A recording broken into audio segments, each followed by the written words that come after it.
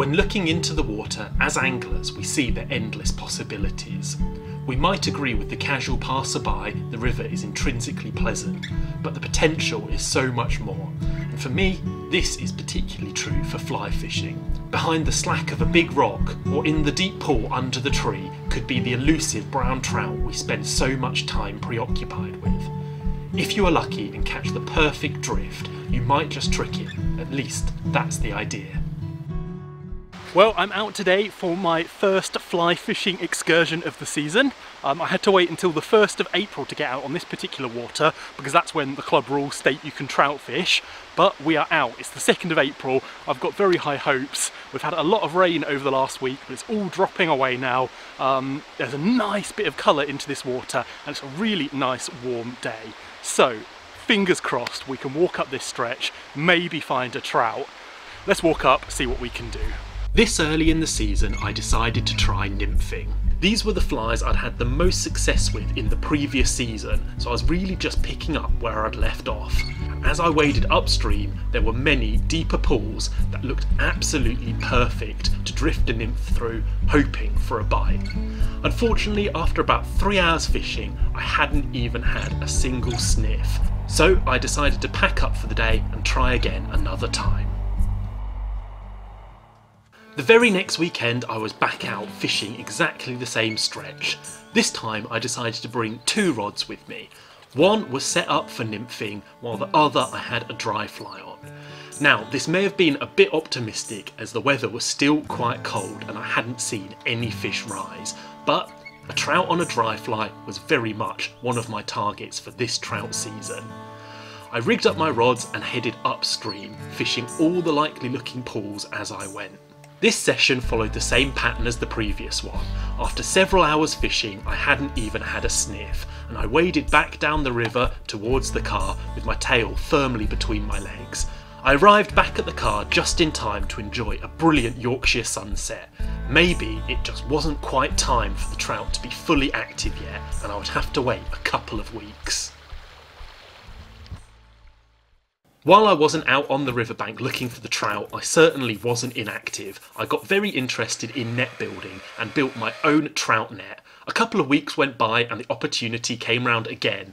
Temperatures had warmed up and I had real hope that I might be able to get my first trout of the season. Well, here we are out again after some trout on the fly. I was getting a little bit nervous actually when we drove over the moors north.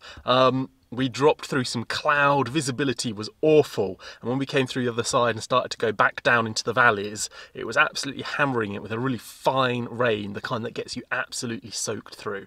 But now we've gotten down into the lowlands again, it's all dry and clear, although there are some threatening clouds. Let's hope they blow straight over. I'm going to get my kit out and we're going to walk upstream and see if we can find some good looking spots to pull some trout out of. I've not actually landed a trout on the fly yet this trout season, and that needs to change very, very soon. Let's see what we can do today.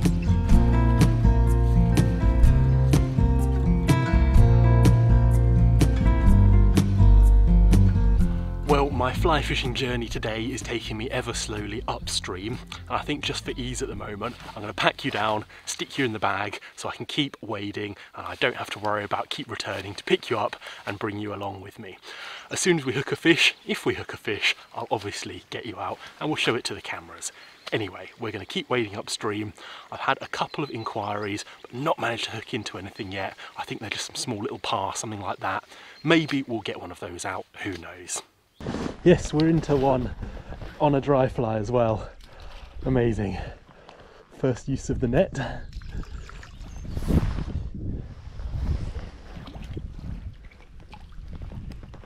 Yeah, there we go. Well, this trout represents a number of firsts for me. It's the first one I've ever caught on a dry fly, which is absolutely fantastic. I saw it come out from under some bushes on the far side and absolutely smash that fly off the top. Brilliant stuff. It's also the first fish that I've caught in the new net that I made, specifically to come out here when I'm wading, and absolutely brilliant. I am so happy. We'll have a very quick look and then we'll slip this one back.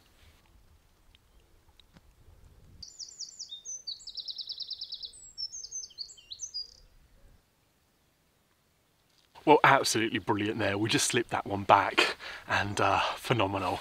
The net, yes, the net. Finally got to use it. Oof. Happy days, happy days.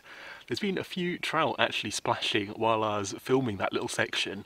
So we're obviously gonna flick this dry fly out again and we'll see if we can get another one off the top.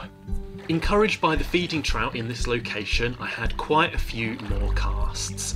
Unfortunately, nothing really seemed to be that interested, and after a little while I decided I was going to reel in and move on upstream to find some more willing fish.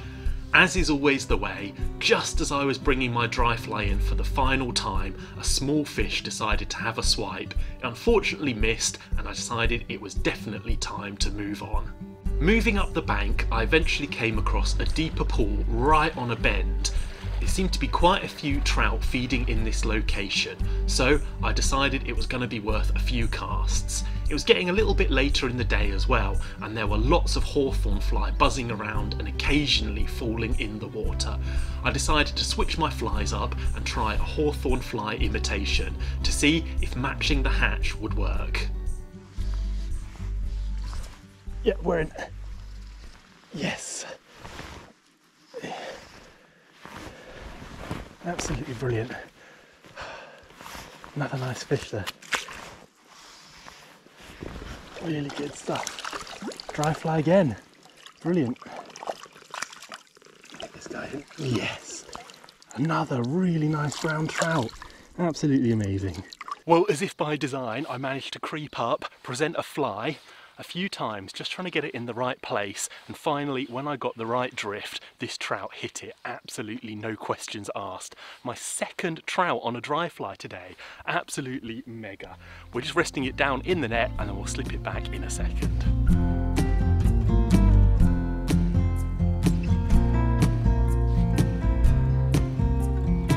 While I was releasing this particular trout, some fish started to feed downstream of me. I quickly got out, walked around to try and get behind them in order to present a good cast in the hope of catching one.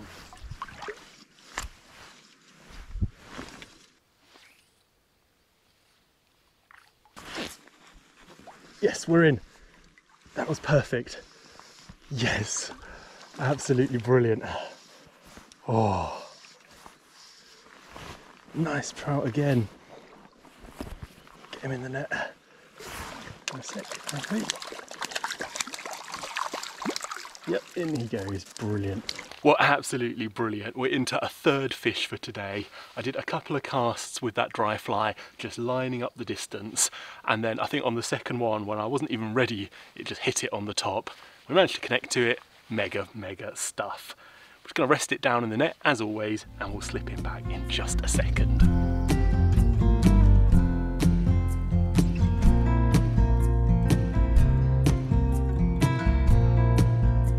Well, unfortunately, it is now home time for me.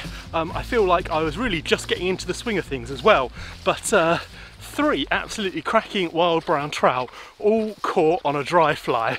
Cannot ask for more than that from a day's fishing. Got to christen my new landing net as well that I built, which is absolutely fantastic. It works, that's good.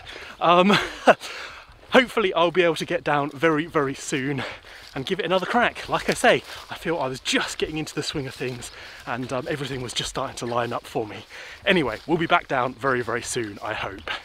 Reflecting on the session just gone, I decided my success might be helped by fishing thinner leaders and smaller flies. I put in an order and a few days later it arrived, just in time to head out again for another crack at the trout. Alright folks, we are back out. There's been a lot of rain, so there's a bit of colour. I'm fortunate that there's not too much colour that I don't think the trout will be able to feed in this. I'm pleased to see quite a lot of hawthorn fly still flitting around as well. So I'm going to get my kit out of the car and we are going to get some fishing done. I'm going to hike up the bank to a spot that I fished last weekend and we're going to pick up from there. Also, let's just not talk about the socks and sandals. It's a look, okay? Let's get some kit.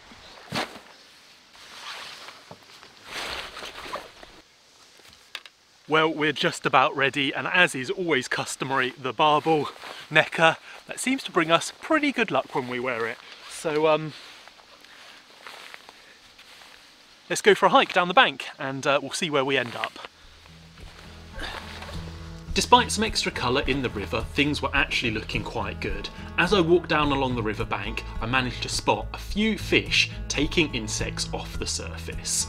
Unfortunately, I wasn't going to be able to make a cast at any of these fish I'd spotted. There were just far too many overhanging branches and I would have gotten instantly snagged. Instead, I carried on up the riverbank, searching for some fish that might be easier to catch.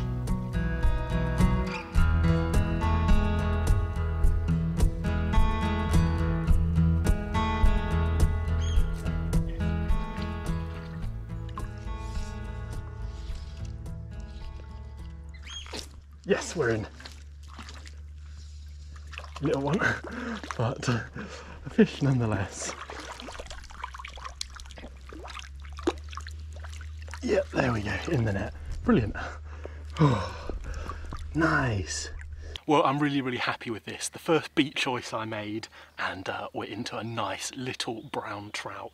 I saw it wolfing down insects off the surface from the far bank, so I managed to sneak down the river, back up into position, present a fly to it, and we were in. Absolutely made up.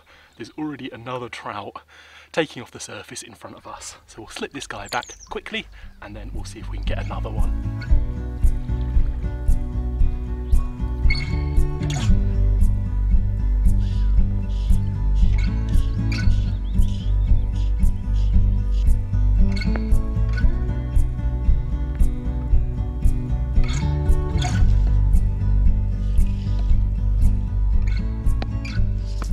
Yeah, we're in. Small fish. Yeah,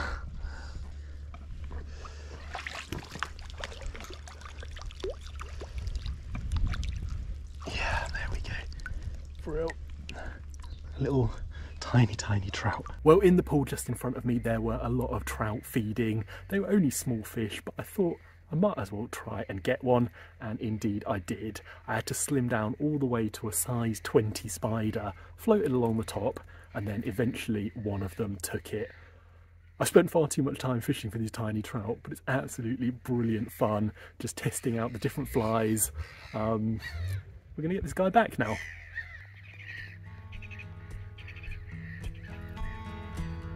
After catching this small trout from the pool, I decided to move on and see if I could find some slightly bigger fish. Unfortunately, we seemed to really hit the lunchtime lull and fishing slowed down. For a couple of hours I didn't see any fish taking insects off the surface and I didn't hook anything else. I kept searching and found some really good looking areas and even switched tactics, putting on some nymphs again to try and drift them through some deeper, faster pools. Unfortunately, this didn't bring anything, so I decided to walk back down the riverbank towards the car, keeping half an eye on the river for any fish that might show themselves. Fortunately, just as I got towards the car, I did spot a couple of trout taking some insects on the surface. I thought it was definitely worth a last cast to see if I could catch one of these. Yes, we're in at last. Feels like a slightly better fish. Yeah, that's a nice trout.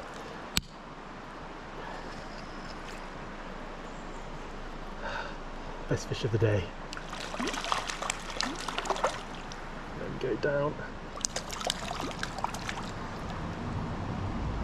Yes, nice fish that. Really nice brown trout. Wow, absolutely mega. Well, this one was a real test of patience. I was fishing a dark fly, a black fly, which has brought all of my bites on here so far, but it just was not having it. It swiped at it once, but I didn't manage to hook up to it, which was really close. Just missed it. But after that, I didn't have any more bites. So I decided to switch my fly, and there's a lot of midges and things floating around on the top. So I put a little brown dry fly on, and sure enough, a couple of casts later, the nicest trout of my season so far is in the net. Not a big one, but a very hard one fish. Absolutely amazing colours on it as well. We'll give it a bit of a rest and then we'll slip it back.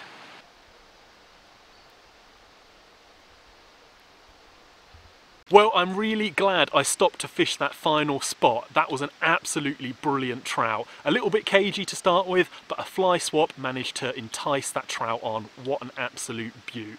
I've already got the car loaded up and we're just about ready to head home. Unfortunately, I seem to have developed a hole in my waders, so my trousers and socks are a little bit wet, but fortunately I've got sandals, so I'm all good. Anyway, let's head off home. The end of this session wrapped up my early season's trout fishing. It was great to have already completed one of my targets of catching wild brown trout with a dry fly. I was excited to take this method onto other rivers in search of more brown trout.